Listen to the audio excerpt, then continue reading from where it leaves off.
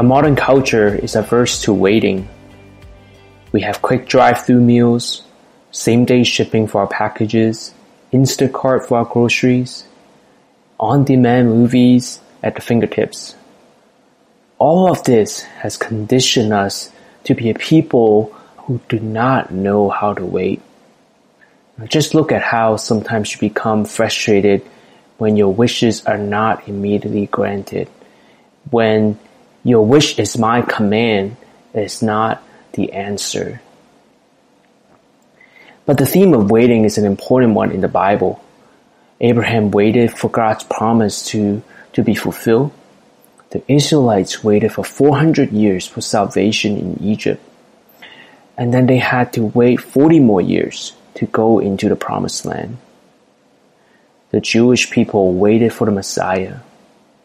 Joseph and Mary waited for the birth of a special child.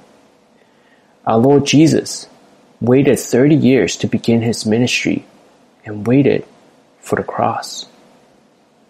His disciples waited after Jesus died to experience the resurrection. And they had to wait again for the Spirit to come after Pentecost. We as believers now are living in what theologians say the time of already but not yet.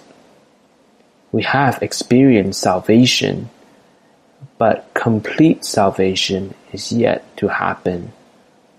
We are waiting for the second coming of our Lord. So the Bible is full of waiting. And biblical waiting teaches us some important lessons, but perhaps one of the most important lessons is that waiting teaches us that we are not in control. We are finite creatures, and that God is indeed God.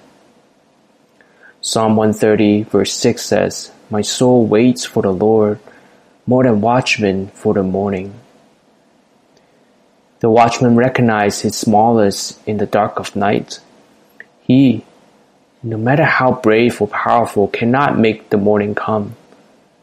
So he waits in silence, trusting that the God of creation will bring light to dispel the darkness. What are you waiting for right now? Waiting for new employment? Waiting for a vaccine? Waiting for things to get back to normal? My encouragement to you is don't be impatient. Let the waiting be a teaching lesson to form you so that you will relinquish the desire for immediate gratification and the desire for control. Instead, let waiting form your character so that you will begin to have a deeper trust in God's ultimate control.